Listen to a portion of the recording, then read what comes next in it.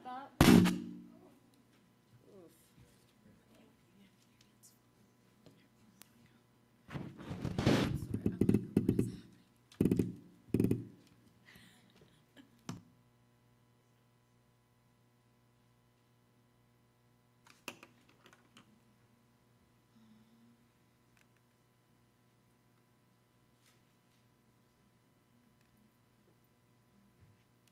Sorry about that. Good morning, everybody. It is such an honor to be sharing this space with you today. Thank you so much for having me. I love we've already done several what I like to call grounding exercises. So we're going to do another one. So I invite you to close your eyes, sit up straight in your chair. You can put your hands on your lap or your chair, whatever feels most comfortable, and just feel how everything is very stable beneath you. You don't need to do anything right now, but just breathe. You can move your neck from side to side. Make sure that you release your jaw because we hold a lot of tension in our jaws. And now smile.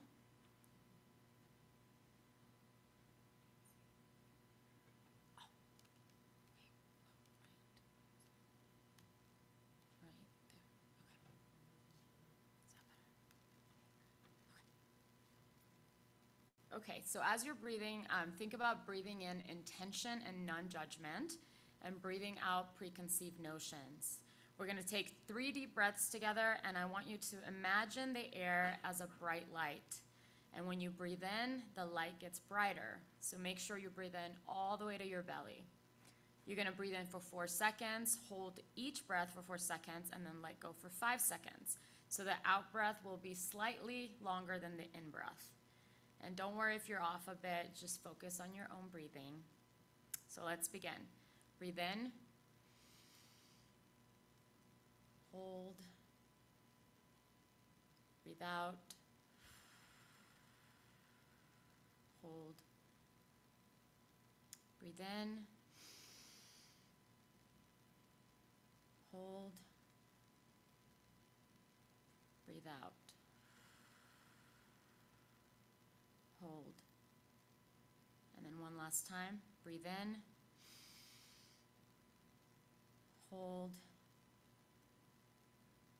breathe out. Now you can open your eyes.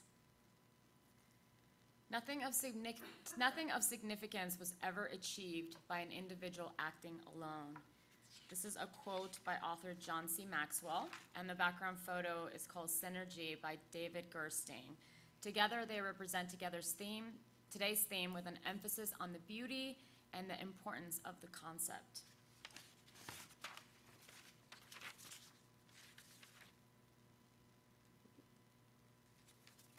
What is the meaning of synergy? It's the interaction or cooperation of 2 or more organizations to produce a combined effect greater than the sum of their separate effects. Also, a mutually advantageous conjunction, compatibility of distinct elements such as resources or efforts. Now I'm going to take you back to the beginning and share with you the story of how I got here. Imagine waking up in the middle of the night, looking over at your partner, and they're doing this. Are they typing in their sleep? Well, what do you think that a person that is typing in their sleep is dreaming about? Work, right? They're probably dreaming about deadlines and how they're going to close their next big deal, typing as quickly as they can so they can get off work on time to beat that rush hour traffic on the 405 and meet their friends for dinner. How do I know this?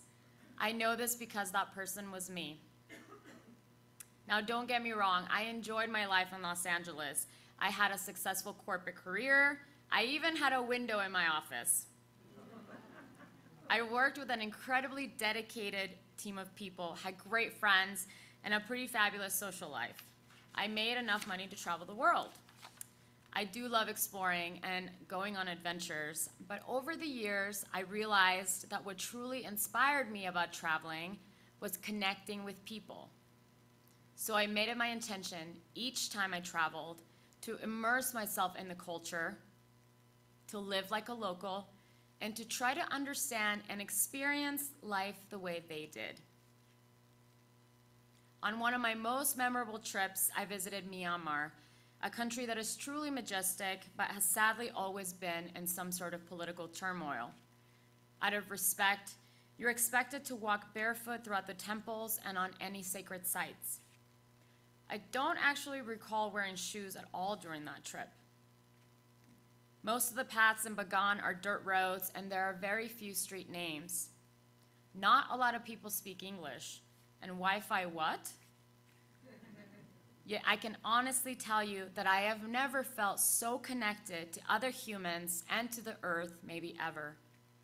Walking around street markets, watching people laughing and living happily with what seemed like so little. Then something interesting started to happen. When I would return to the US for my travels, I would have a sort of reverse culture shock. I would come back to my life in Los Angeles and I would feel a disconnect. Something in the back of my mind, in my heart really, was telling me that there was a different, deeper kind of connection that I longed to experience in my everyday life.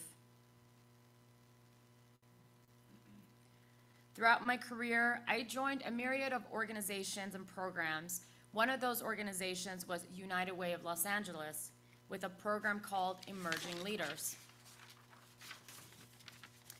It focused not only on personal and professional development, but also on philanthropy. We contributed to our community by mentoring kids in low-income neighborhoods, cleaning and painting elementary schools, delivering food boxes, and collecting school supplies. But the most impactful experience for me was volunteering at a women's shelter on Skid Row.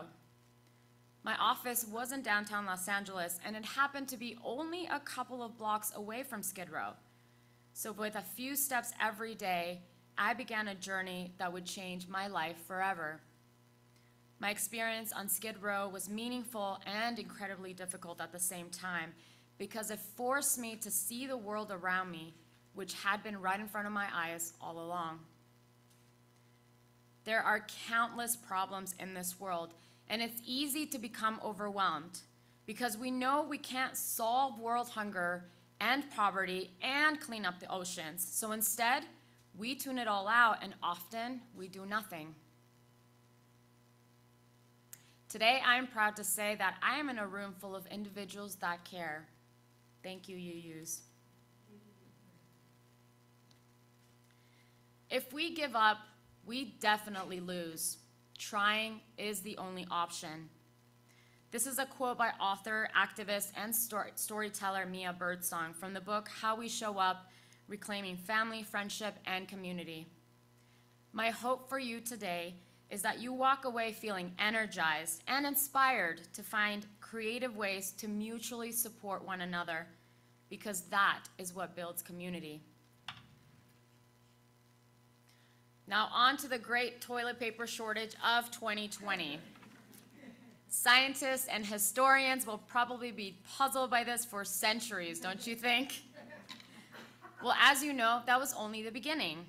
All of a sudden, cleaning supplies flew off the shelves, certain food staples went missing, and restaurants had to shut their doors. Food transportation trucks had to be diverted to local food pantries, but storage capacity was being reached within days. That spring, I was volunteering at the soup kitchen, and just like everyone else, we were not prepared for what the pandemic had in store. Food deliveries were coming so quickly that we could not keep up.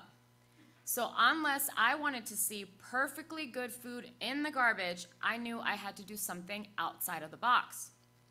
So I filled up my car with crates full of fresh organic produce, started making phone calls, and sending countless Facebook messages.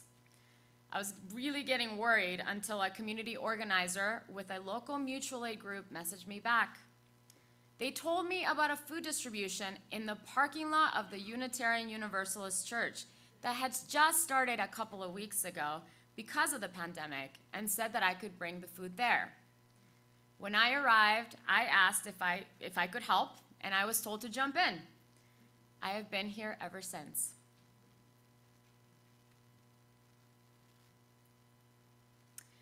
Mutual aid may be new to you, but the concept is legendary, with many accounts of it first being practiced here in the US within Black communities. Most notably, the Free African Society, a mutual aid network that saved Philadelphia from destruction during the 1793 yellow fever epidemic. Mutual aid focuses on solidarity, not charity, on cooperation rather than competition, on celebrating the skill set we each bring to the table in order to help our communities thrive together.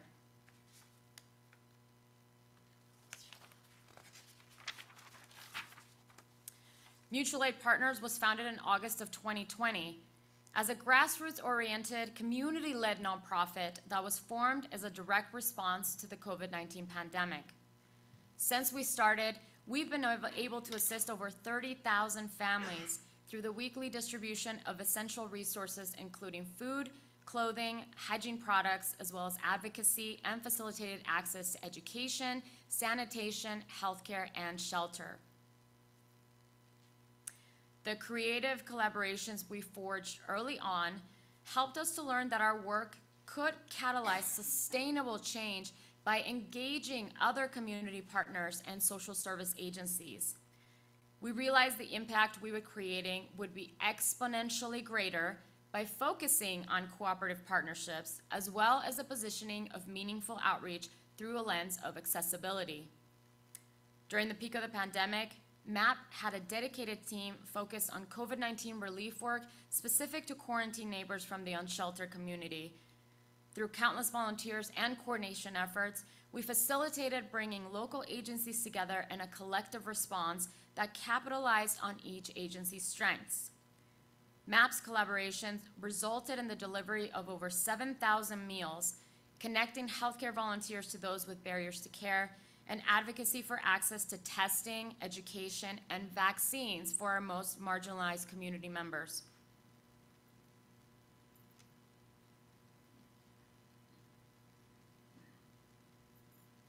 Today, the Mutual Aid Distribution Day is a weekly event open to the public in the heart of downtown Grand Junction. It features a free community choice pantry with fresh produce, frozen meats, shelf-stable foods, and personal care, as well as a breakfast station, sack lunches, homemade soups. Other resources offered through community partnerships include haircuts and barber services, dog and cat vaccinations, family resource navigation, veteran assistance, tax credit outreach, voter engagement, and so much more. Above all, the distro is an opportunity for meaningful connection and community building, a conduit to boost collaboration between community organizations, and to provide a platform for neighbors to come together and share in their common humanity. I truly believe that our community became stronger because of the pandemic. We had to get creative in order to tackle unprecedented challenges, which led to deep cultivation of synergy in the nonprofit sector as well. I gave the keynote speech at the Community Impact Breakfast a couple of months ago, presented by Community Impact Council, and we did a poll in real time, and we asked everybody in the room to list 2 to 3 organizations that they had collaborated with in the last 2 years. So I don't know if it's big enough, but you can see Mutual Aid Partners in the yellow kind of towards the middle. It was very cool exercise to do. It was very cool to engage and just to see how excited people got, just thinking about all the different groups that they worked with. And it was great seeing all those names up on the screen, but I really wanted to emphasize that synergy really starts with people connecting, because organizations are made up of people who believe that working together will have a positive social impact. Synergy then is an innate characteristic of mutual aid.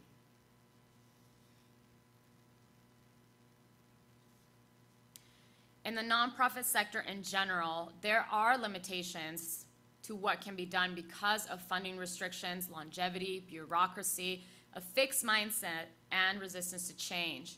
Challenges that we are faced with every day. Some which were significantly exacerbated by the pandemic, but also now as we adjust to a new normal. These types of challenges are not conducive to true synergistic development. Synergy needs to be flexible, transformative, open to change, authentic, and intentional. A seat at the table is not enough. We need to focus on working alongside and in solidarity with our community. We must listen and engage rather than make assumptions about what is needed. The great news is that we have each other. When I returned to Grand Junction from Los Angeles, I made a conscious decision to stay here because I felt a great energy amongst people invested in the betterment of this community. You are those people. So let's continue to explore meaningful, creative collaborations, perhaps by volunteering with an organization you want to know more about and immersing yourself in their work. And I see a lot of folks and faces that have volunteered with mutual aid, and I'm so grateful. Thank you so much. Remember that we're each a piece of this puzzle we call life, but that we can always use a fresh perspective. The power of synergy in community and through mutual aid means you don't have to solve problems alone, so lean on each other instead. Lift each other up, and don't forget to share and celebrate your wins. Thank you.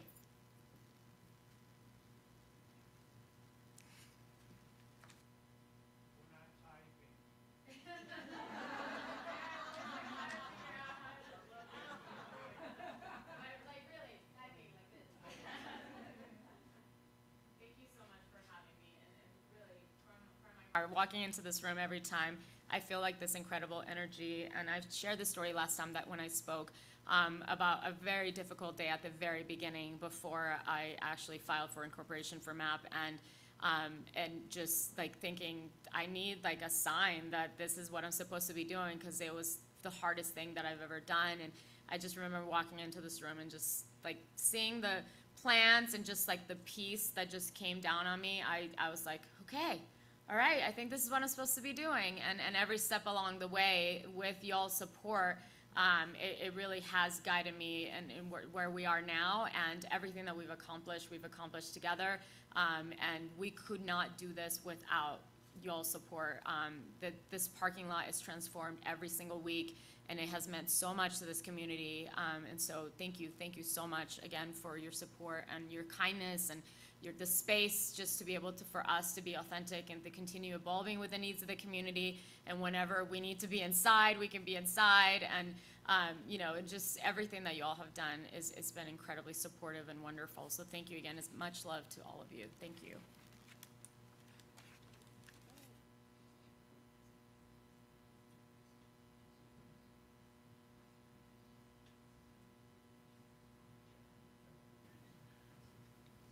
Thank you so much for speaking here today, Stephania.